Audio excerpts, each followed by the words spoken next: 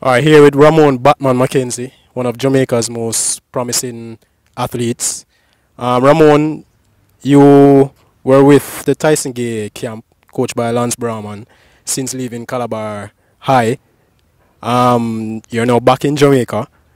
Tell us the reasons why you have decided to return to Jamaica. I came back to Jamaica to be closer to my family, to pursue businesses, and to be closer to friends, just to be at home, you know. All right. You have been here since September, right? Yes, I am. Yeah. A lot of people would say it's a bit coincidental that shortly after, Tyson Gay's positive test that you have decided to return to Jamaica. Did that scenario had anything to do with you returning? Not at all, you know, because I had it in mind to come back from earlier in the year, but I didn't make up my mind fully because I love to be overseas.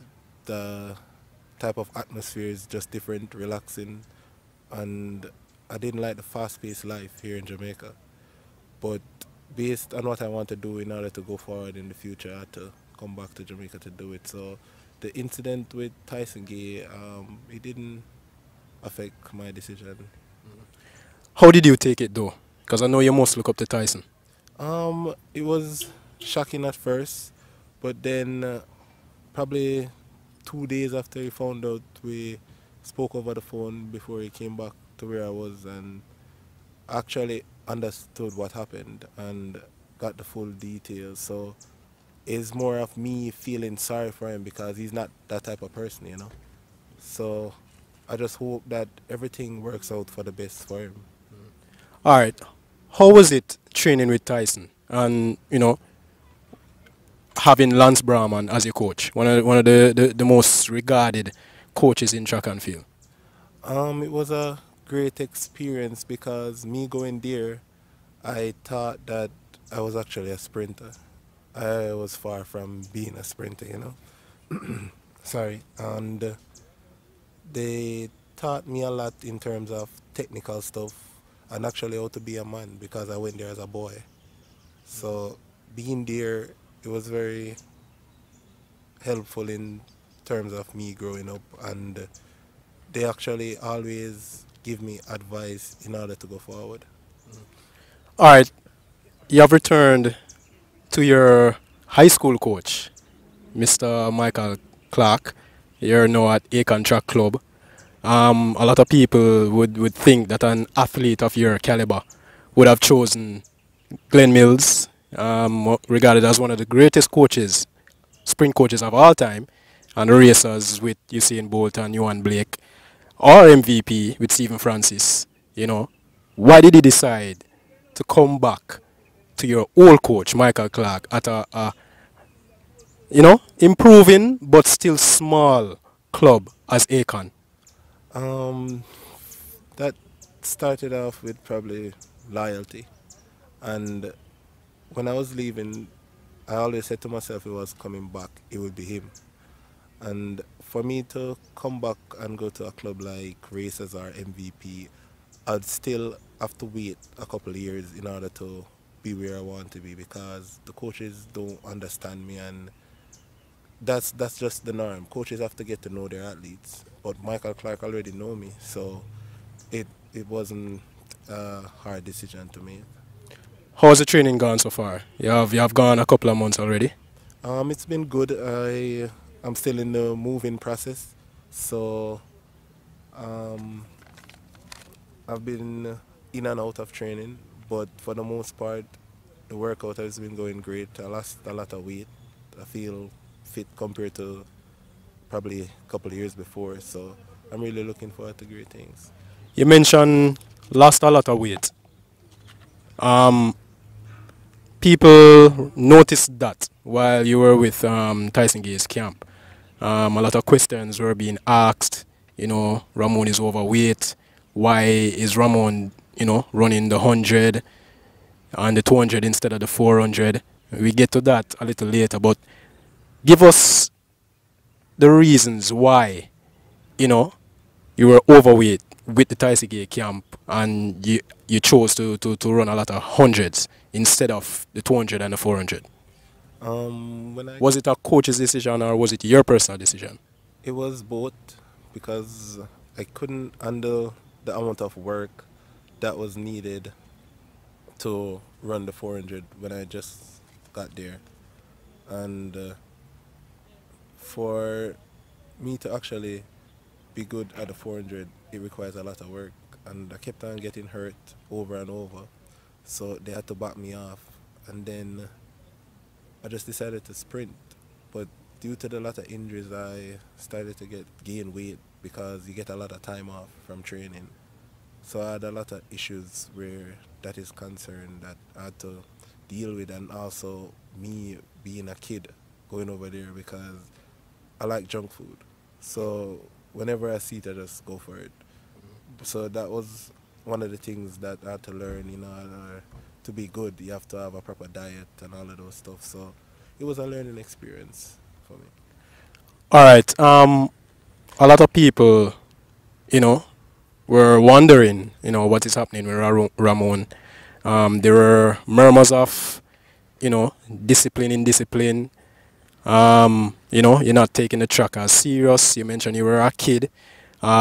We spoke to Brauman and Tyson Gay, 2 separate interviews, and they hinted a little bit towards, you know, you growing up and it might take you longer than a Nickel Ashmead, your arch rival from Champs, who almost immediately stepped to the fore and showed significant progression. Was it mostly because of you personally, or was it just the wrong situation for you? What was it? It was probably me personally. I had a lot to deal with in terms of growing up, because when I was at Calabar, to me I was like a rock star. So I had to, Batman. yes, indeed. I had to deal with a lot of challenges, both mentally and physically, because physically I didn't like to train. A lot of people didn't know that.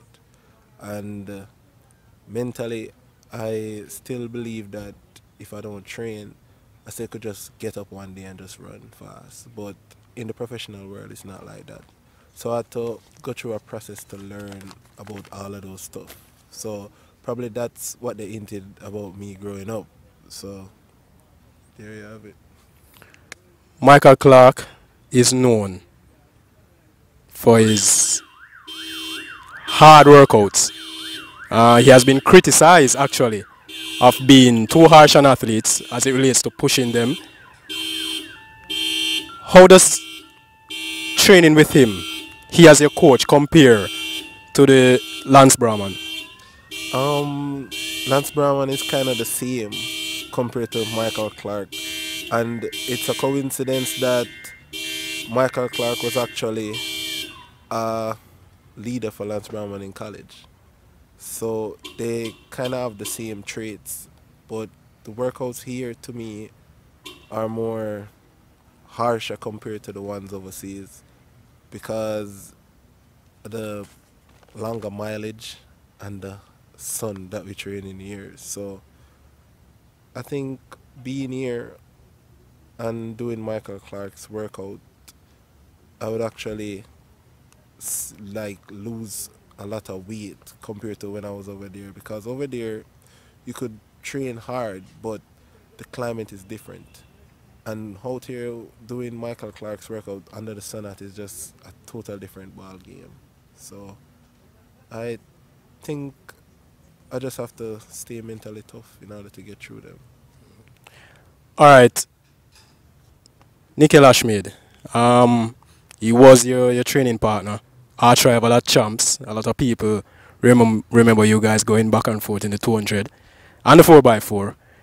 He did exceptionally well. He even got a relay goal at the World Championships in Moscow in August. Came fourth in the 200 meter. I think it was by 0.02 seconds or 0.01. How did it feel knowing he was doing so well and people projected you to do better than Nickel, but as you said, you were having your struggles. How difficult was it for you? It wasn't difficult at all because the same person, Tyson Gay, he actually told me once that you cannot rush greatness and everything takes time. So if it's not your time, you cannot rush it. You just have to wait until your time. And me being there, seeing how hard he worked, I couldn't be like, I felt some kind of way because I was supposed to be there. I was actually proud. And I was more so mad at myself because he has a lot of discipline. I don't. And I think that over the time, I gained that discipline from him. So, Not Tyson, but Nickel, yeah, or both? probably more so Nickel. He's a very disciplined athlete compared to any athlete I ever seen in this entire world. So I think it was more so him. So I didn't feel any way, no shape or form. Mm. All right. A lot of people are wondering, you know, well, they're saying, they're criticizing you. They have been criticizing you. Why Ramon don't do the 400? You know, you have the build. You did well at champs. You know, what is it you're gonna choose to do? Are you still gonna be running the hundreds because people have scoffed at that? You know, the entire idea of you running 100 meters, they're saying you're not a 100-meter runner. You know, what is it gonna be for Batman going forward? Um, Going forward, it would be the 4 and the 2.